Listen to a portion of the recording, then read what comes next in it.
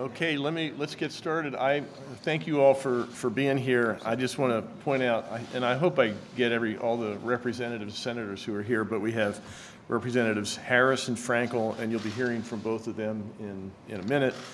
In addition, we have Representatives Briggs, Johnson-Harrell, McClinton. We have Representative Madden, Representative Kim, Representative Zabel. Who did I miss? Did I get everybody? Okay. Senators Williams and Costa. That's anybody? Johnson-Harrell. Huh? Representative Johnson-Harrell. Oh, yeah. Sorry. I got you. Movita, I got you. Okay. I've only been in politics for 4.5 years. I know that what I just did was a death-defying act. I'm trying to mention everybody's here. So if I miss anybody, I'm really sorry. But thank everybody for joining me today. This is really important. As many of you know, I was going to do this yesterday, and all of us were planning to be here. But unfortunately, just hours before the press conference was scheduled to occur, Philadelphia was once again plagued by another example of gun violence. A man wielding a gun shot 6 Philadelphia police officers. He held 2 other officers hostage, and he terrorized countless other families during a standoff that lasted late into the night. Just a side thing, I mean, that was a terrible example of really bad things that can be done, but it was just another event in a long string of events. On Wednesday, a 20-year-old was shot and killed in South Philadelphia. Unfortunately, gun violence is just too much of an ordinary part. It didn't make the front page as the shooter did on Wednesday, but it's too much of a part of our communities like Philadelphia, Pittsburgh, York, my own small town. We have suffered too much of this. The point is that man in Philadelphia had enough ammunition and weapons to hold dozens of Philadelphia police officers at bay for almost 8 hours. Why was that? Why would anyone need that? What's more, countless acts of gun violence occurred across the Commonwealth. As I said, on the same day, a 20-year-old was shot and killed in South Philadelphia. We need to do something to stop gun violence all across Pennsylvania. Too many Pennsylvanians have died from gun violence. Too many have lost loved ones to gun violence. Too many live every day in fear of being shot on the sidewalk, in their neighborhood, in a grocery store, at school, or at a concert. We need to protect all of our lives, everywhere in Pennsylvania. Last week, I stood in the rotunda and I called for action. We need to fix our weak gun laws in Pennsylvania and pass reforms focused on increasing safety and reducing danger to our citizens.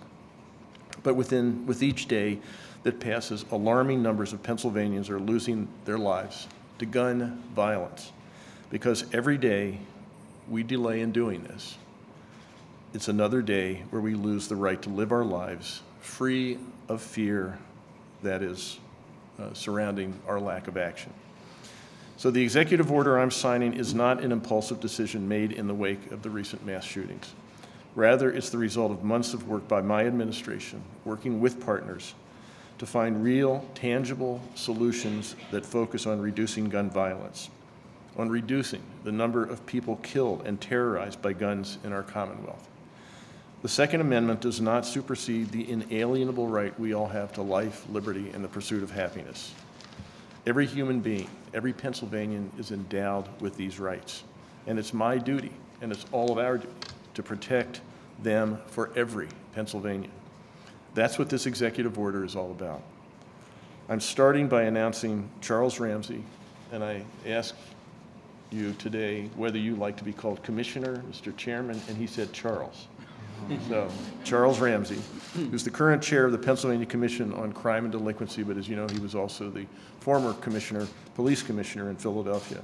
He's going to be my new special advisor charged with coordinating and leading our gun reform effort. This executive order also establishes the Office of Gun Violence Prevention within the Pennsylvania Commission on Crime and Delinquency and the Division of Violence Prevention within the Department of Health. These 2 new offices will work together to tackle gun violence from both the gun safety and a public health perspective. Together, they will target 3 key areas of gun violence: First, community gun violence. Second, mass shootings. Third, domestic gun violence and suicides. Let me start with the first one. Community gun violence is going to be addressed through increased training for state and municipal police and data sharing, which will help us identify trends and create tailored solutions to each community's needs. We will work on prevention tactics like increasing school emotional, social, and behavioral supports and bolstering evidence-based juvenile justice programs. And will support and expand municipal gun buyback programs through the Pennsylvania State Police to reduce the number of unwanted guns in our communities. Second, we will deal with mass shootings by holding more active shooter training for state and municipal police and state agencies. We will also use prevention tactics by working with the Pennsylvania State Police again to put a greater focus on domestic terrorism and a see something, send something campaign encouraging people to report suspicions or of potential mass shootings by text message. I'm also enrolling Pennsylvania in the States for Gun Safety Coalition, which is a multi-state partnership that shares information and conducts research to combat gun violence. Finally, we will tackle gun domestic violence and suicides. I'm directing the Suicide Prevention Task Force to make immediate recommendations on steps to reduce suicides by gun. Their work will be supplemented by data collected by a new suicide death review team within our Department of Health. The ultimate outcome of this is to determine what we can do as a Commonwealth to decrease deaths by suicide. Our agencies will build on mental health stigma campaigns to encourage Pennsylvanians to seek treatment. Most people with mental illness are not violent, but for those individuals who are struggling with mental illness and show an increased risk of violence, early identification, early intervention, and evidence-based mental health treatments are key. We will also build up the Student Assistance Program, a critical program that allows educators who work with students every day to make mental health referrals. The Office of Gun Violence Prevention will also be charged with coordinating a system of focused police deterrence in neighborhoods and cities where violence is most extreme.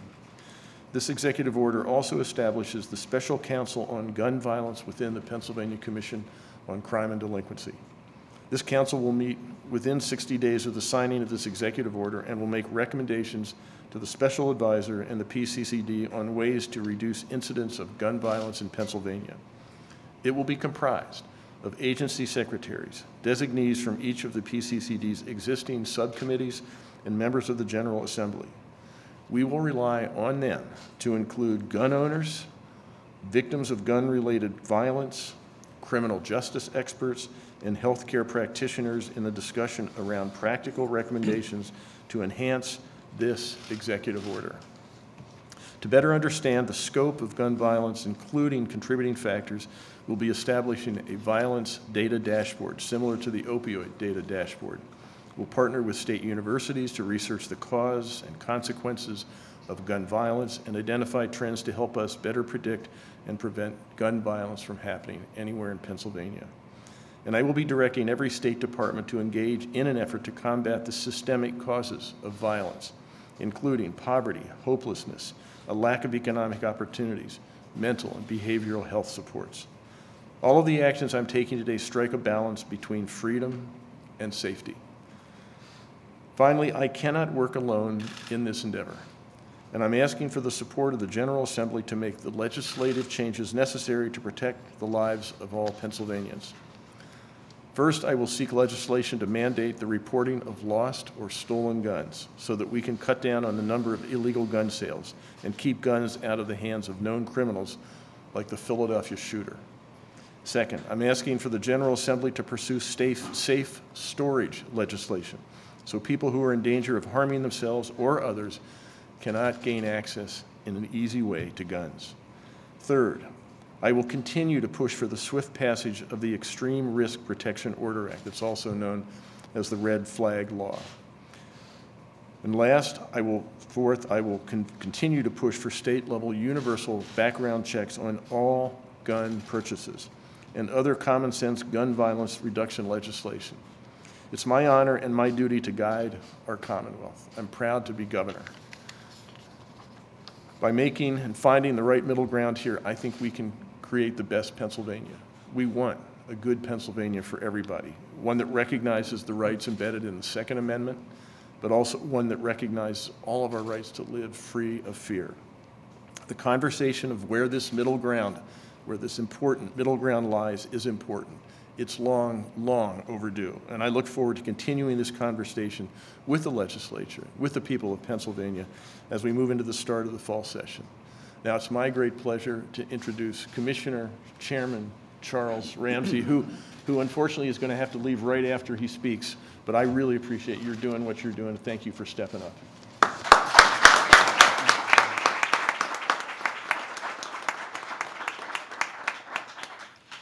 Thank you very much, Governor. It's really an honor to serve on such a vital, important issue as dealing with gun violence. And also, I want to thank you for coming up with this strategy, which I believe is unprecedented at the state level, to address this issue, not just as a law enforcement or criminal justice issue, but as a public health issue as well. And I promise we will meet all the deadlines and give you something that is actionable, that can really improve the quality of safety and security throughout the Commonwealth. You know, this whole issue of mass shootings is normally what gets national attention, whether it's El Paso or Dayton or Pittsburgh. It's incidents like that where the national media comes out, and for a day or two, they'll spend time actually talking about gun violence in America.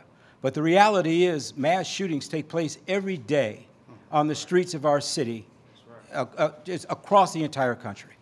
One person, two people here, three over there. All life has value. You don't have to lose it in large quantities before we start to pay attention to something that is as pressing an issue as gun violence in our communities. Suicide. More people die by suicide than any other means. What about children? I can't tell you how many scenes I've gone to. I've been an active member of law enforcement 47 years, where a young child finds a gun in a home and accidentally pulls the trigger and shoots a sibling or shoots themselves. Tragic. Something has to be done to reduce gun violence, whether it's by criminals, whether it's accidental, whether it's suicide, whatever it is. We need to do everything we can to protect our people here. And Governor, I just want to thank you for taking this step to do it at the state level, because if we wait around for the federal government to do it, it's not going to happen anytime soon. And so doing it here, Pennsylvania, we can be the model for the rest of the country, and we will be the model for the rest of the country.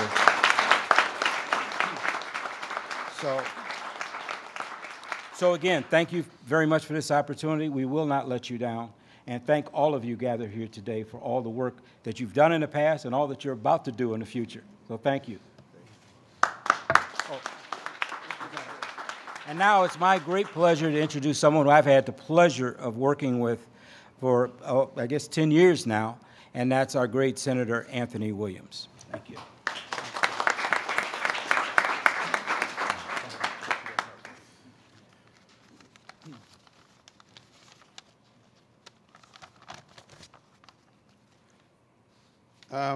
Let me thank a few folks before I make some comments. One, I want to thank the leader of my caucus, Jay Costa, who in June allowed me to circulate a letter on behalf of our Democratic caucus to send to the governor, announcing that Philadelphia was in an epidemic situation with regard to the level of gun violence.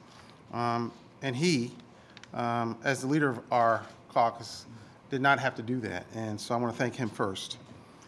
Cindy Cashman and Mike Burnell, I don't know where they are, but I want to thank you publicly for, on behalf of the Commonwealth, on behalf of Philadelphia, on behalf of me, who have spent countless hours text, yelling and screaming, and you all acted with dignity and frankly came up with a plan that is extraordinary.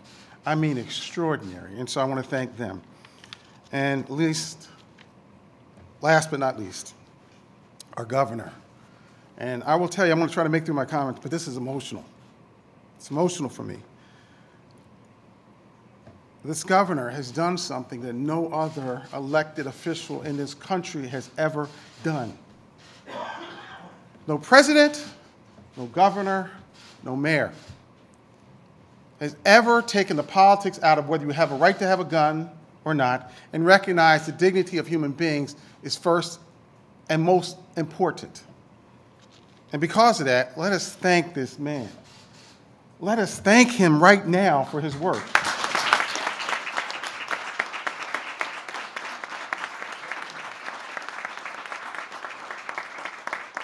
Yesterday, a number of elected officials gathered in Philadelphia, as they should have, to comment and demand changes on long-awaited rules regarding our guns. Today, we gather, rather than waiting and reacting, we are acting for the first time on behalf of a nation, and most importantly, on behalf of a very, very scared public. On average, there is a human being who's murdered every single day in Pennsylvania by a gun. These people reside across Pennsylvania. And I will also tell you that, unfortunately, the 5 officers or 6 officers who were shot in that neighborhood, literally the next day, 5 more people were shot. And to the commissioner's point, this is a long-standing crisis that has not gone recognized by the national press, and frankly, not many people at all. We stood there at a conference talking about the 5 officers, but those 5 people who were murdered or no, shot the same day in the same neighborhood didn't hit the Today Show, the morning shows, or any national press. But they're still human beings. They're not drug dealers. They're not criminals. They're grandmothers. There's parents. There's children who are being murdered every day in Pennsylvania. Philadelphia, Erie, Harrisburg, York, Butler County, Clearfield County have all suffered this epidemic of gun violence, either through suicides, domestic violence, community carnage like we see in Philadelphia. This is a stain on humanity.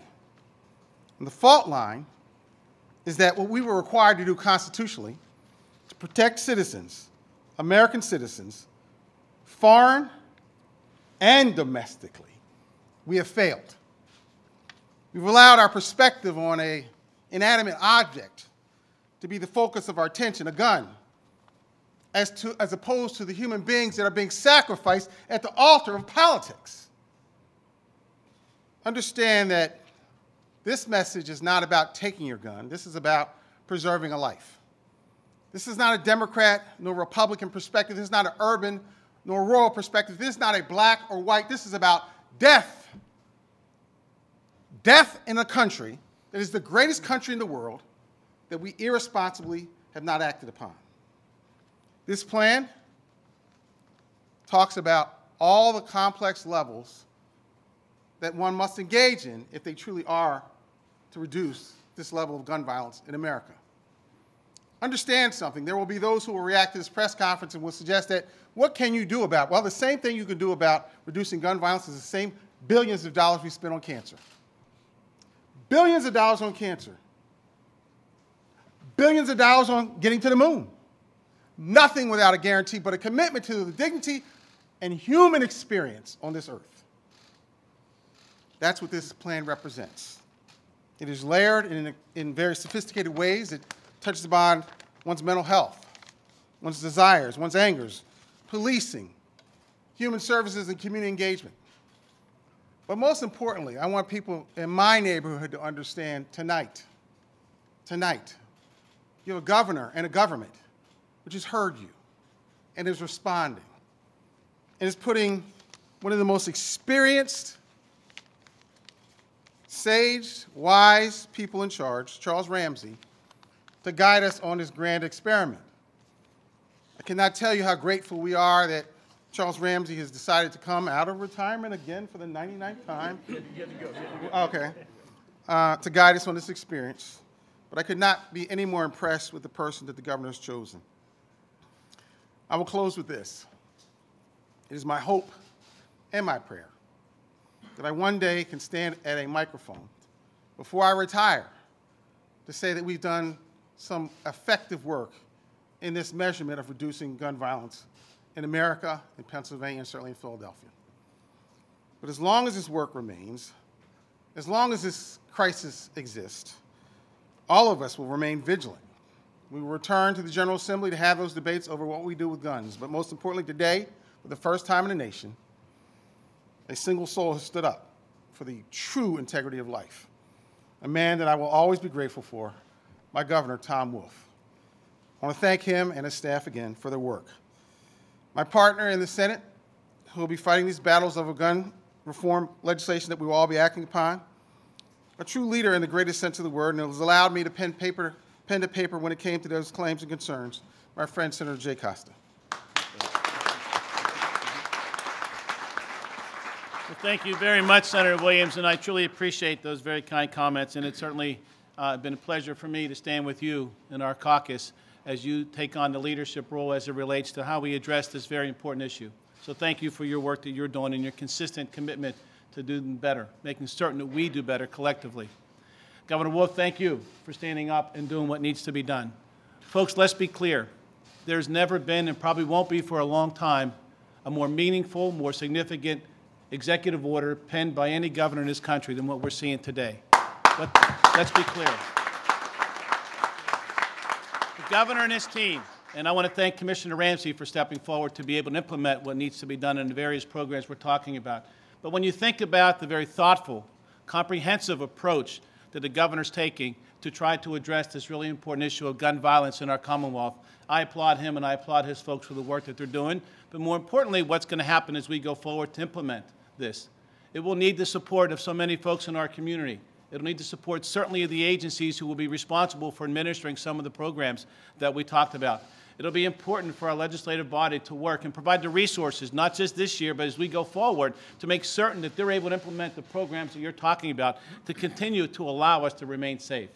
It's going to be important as I look out and I see Moms Demand Action and I think about ceasefire and all the organizations that have been working very closely with us to be able to try to make certain that we raise the awareness how important it is for us to address gun violence and address some of the things that the governor's talking about. It's certainly about gun violence in our community, and as Senator Williams talked about, my home community, the city of Pittsburgh, we certainly suffered with our tragedies that were very high profile. But we also recognize day after day after day, when I look at the Post-Gazette or I look at the Tribune Review newspaper when I wake up in the morning, and one of the headlines, one of the stories that came from the night before, some person was shot somewhere in our region. It happens every day. It happens throughout this Commonwealth and our country. This governor, this executive order are going to take steps to address that. So I thank them for being able to do that. But it's also about many other areas. Senator Williams talked about, and the Commissioner talked about suicide. When you think about 2/3 of suicides in this Commonwealth, in this country, are done with guns. Access to these weapons are extremely important to be able to reduce that as much as possible. The investments that we're going to make in mental health, community mental health, making certain that we're able to address and talk to folks and have the idea of what's taking place in our neighborhoods, in our community, and the data that will be coming from that type of interaction with people in our neighborhoods, in our community, is so extremely important to allow us to implement the things that Commissioner Ramsey will be working on. That's what this is about. And on the legislative side, while we've not taken the steps that we should have, we're going to continue to fight on our Senate floor as we do every time we get there, and we talk about what steps we can take as a legislative body to supplement or to complement the work that the governor and this executive order will do. Extreme risk orders, and some of the things that I think 3/4 of the general public recognizes we should be doing. We should take the time to be able to enact these things that are really supportive by the public. Democrats, Republicans, urban, rural, doesn't matter. But things like extreme risk orders. The governor talked about gun buyback programs. We talked about safe storage legislation. We talked about universal background checks. Those are some of the things that we need to be talking about in the legislature, and I call upon my colleagues, as so many others have done over the course of the past several weeks, to stand up, step forward, allow us to have a conversation and a definition about some of these issues and how we move forward. If you don't want to stand up and do it, let those of us who want to work along with the folks who are here today, who I'm so very proud to stand with, let us take the lead. Let us address these issues. Let's get to work and get things done. Governor, thank you for being such a thoughtful way in which you're addressing this, and it's going to be a model for the rest of the country. Thank you.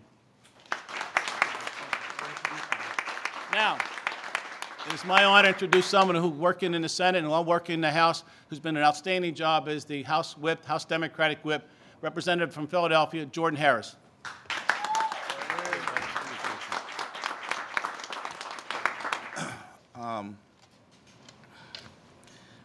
Let me first thank Governor Wolf for his action on this today. This is not a first step. Governor, I remember, I think it was almost 2 years ago now, when we walked in Southwest Philadelphia, and I showed you what far too many Philadelphians know, and that's the candles and the teddy bears that are makeshift memorials to the lives that are lost in my city. See, in Philadelphia, when someone loses their life, the community comes together and they put teddy bears and they put candles and handwritten notes to memorialize the life that was lost there. We went there about 2 years ago, and then we sat and we talked with family members that had lost their loved ones to gun violence. We talked to the doctors in the ER who are charged daily with trying to save these lives. We talked to the morticians who have to comfort the family. We talked to the clergymen who have to try to stand and give a word when someone tragically loses their life. We then started the Gun Violence Reduction Initiative, a grant program throughout the state to go to municipalities to help them lower the gun violence that they see in their cities. So I thank you, Governor, not just for today, but for all of the work that you've been doing and that we've been doing to address this issue. But the fact is clear that gun violence is still one of the most prevalent issues in our country. In the city of Philadelphia, we are in a public health crisis. We are under attack when it comes to gun violence. Just this year, so far, our homicide rate is up by 4%. Data has shown us that through July, over the last 5 years, we've had 6,902 people shot in the city of Philadelphia. You know, the definition of mass shootings according to the Gun Violence Archives is when 4 or more people are shot in one incident. Well, in my city, just this year, in my city, we've had 8 mass shootings. 8 mass shootings in Philadelphia. 4 people were shot outside of a takeout restaurant along South 31st Street in South Philadelphia. In my district, several blocks from where I live, 4 people were shot. 5 people were shot walking down the street in North Philadelphia on May 10th.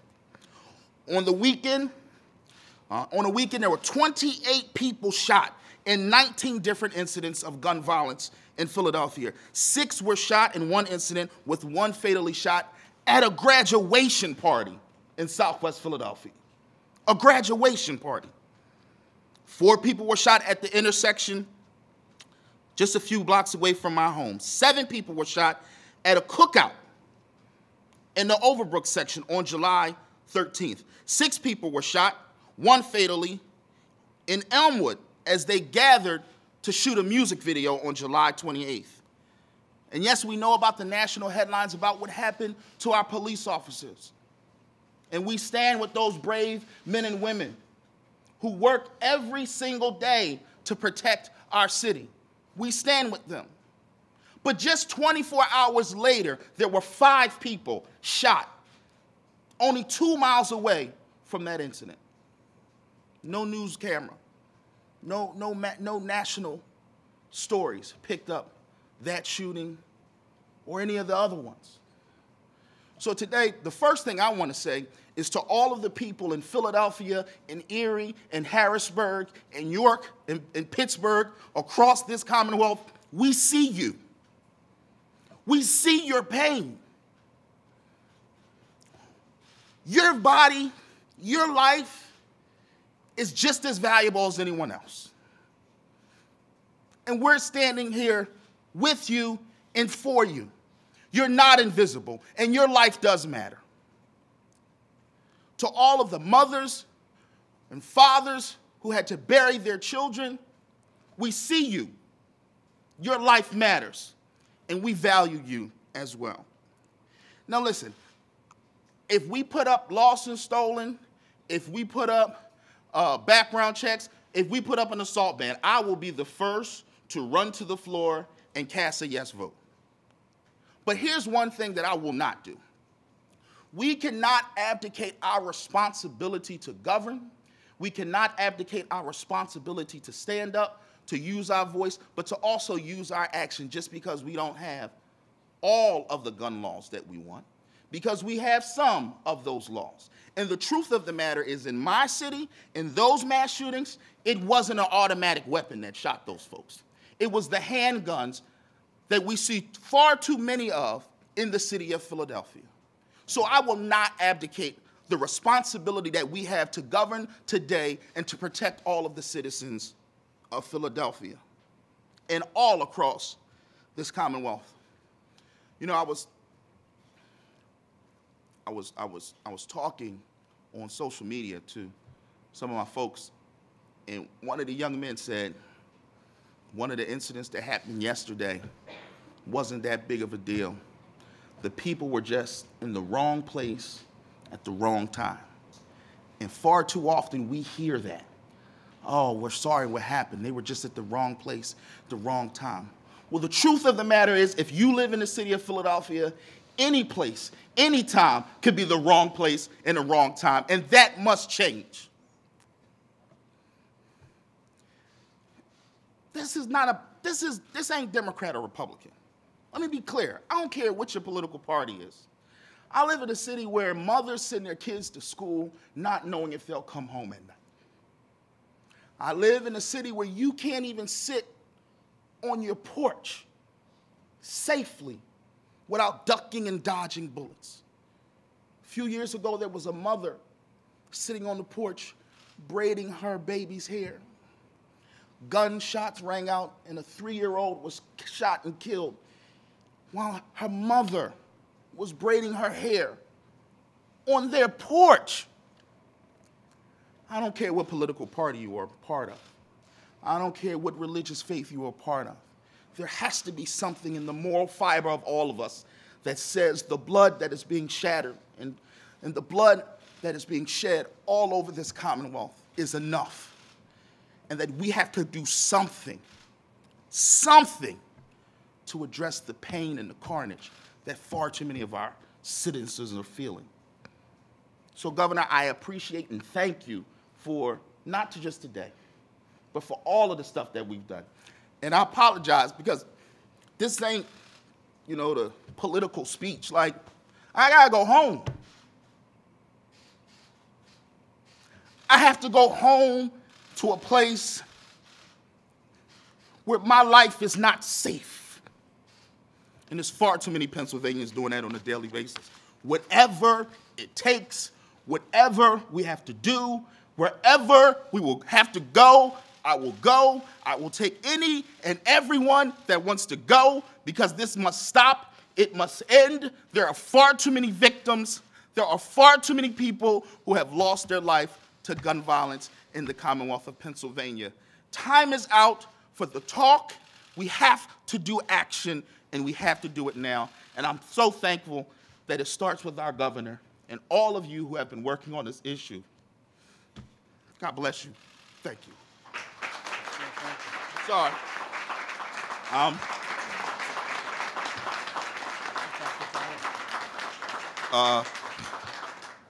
Representative Dan Frankel from Allegheny County.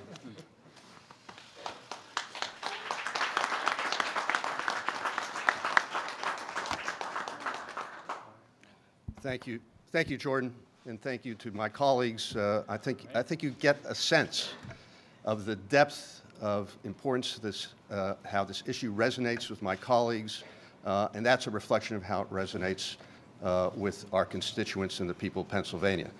I want to thank my colleagues who are here today, who have been champions on this issue, and I want to single out one particular person, our newest member of the Pennsylvania Democratic Caucus, Mavita Johnson-Harrell, who is the co-chair of the PA Safe Caucus, a group of legislators, many of whom who are here today, who are working on a gun safety agenda. And she knows personally, from her own experience with her family, what this issue means and how it's impacted her and her community. And I think you've heard that from everybody. My community,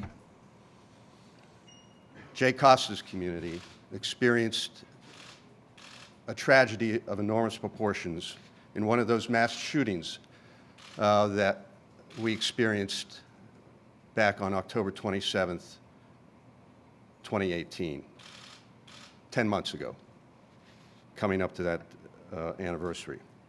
And I will tell you that when I go to speak to my constituents, when I go to speak around the state, between what took place in Pittsburgh, what takes place daily on our streets, the mass shootings in Allentown and Philadelphia, what took place yesterday in Philadelphia with our police officers, the one thing I hear consistently is, what are you going to do about it? What are you, our elected officials, going to do about it?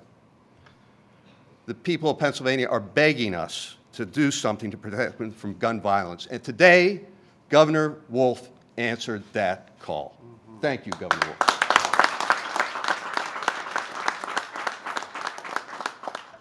By collaborating between government agencies, collecting and analyzing data, and launching public education campaigns, this administration is addressing gun violence as an emergency-level public health crisis. With these executive orders, our governor is marshaling every possible administrative tool to reduce our shameful levels of death and injury due to gun violence. And I want to make sure that people understand that in our cities, which experience this every day, we also have this in rural areas. The rates of gun death in our rural areas are exactly the same as they are in urban areas. They're just from different reasons. In our rural areas, it's from suicide. So we have an interest across this. This should be bipartisan. It is not about urban versus rural. We are in this together.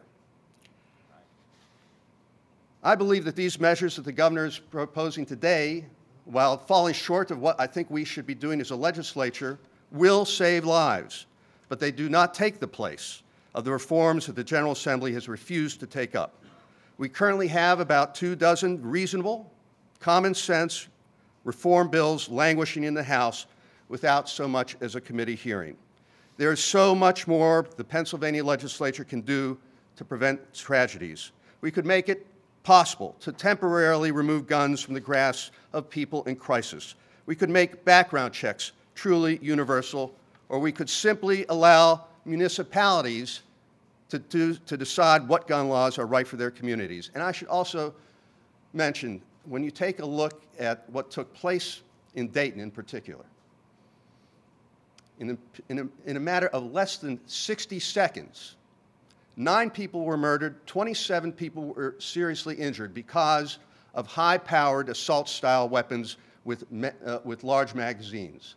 We need to do something about it. When you look at the injuries that took place, when you read about the injuries of those individuals who were wounded in Dayton, or were wounded in Pittsburgh, or wounded other places, the devastation caused by these high-powered weapons is unbelievable, and it is a public health crisis. We need to do something about it. But these are just a few of the bills that would help the state of Pennsylvania better protect its residents. And while these we still would allow law-abiding individuals to basically own reasonable firearms. And I want to say that as we take a look at this agenda that goes beyond what the governor is able to do today, to the aspirational issues that we talk about in terms of a legislative agenda, some people say that it's unrealistic. I got to tell you what, there are people here today in this room who knows what can be done with powerful advocacy. We got a piece of legislation done, a meaningful piece of legislation in the last session of the legislature that takes firearms out of the hands of people who are subject to protection from abuse order. That piece of legislation will save hundreds of lives in Pennsylvania, and it is a tribute to the level of advocacy by the folks from Moms Demand Action and Ceasefire PA. They showed us the roadmap. We can get this done. It is possible to do things in Pennsylvania legislatively. They showed us how to do it. But we still today have that agenda in front of us. But today, Governor Tom Wolf took important steps for a safer world. I'm so grateful to him to be able to take the steps that he has within his power and to help us and to encourage us in the legislature to take it to the next step. Tomorrow, let us carry this inspiration forward and ask the question again, What are we doing to reduce gun violence? Thank you, Governor Wolf. And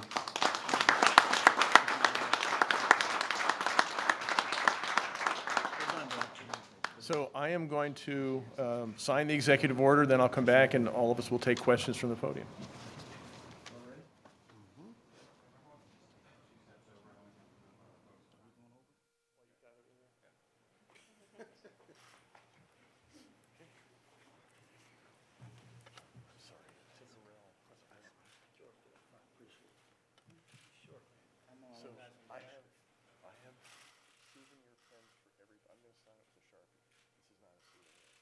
Put your name on it?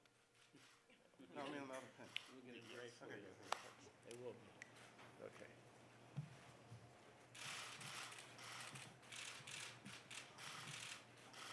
And this is the 16th.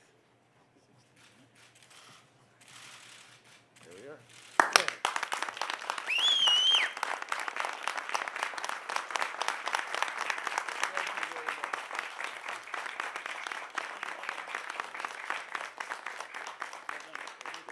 Thank you.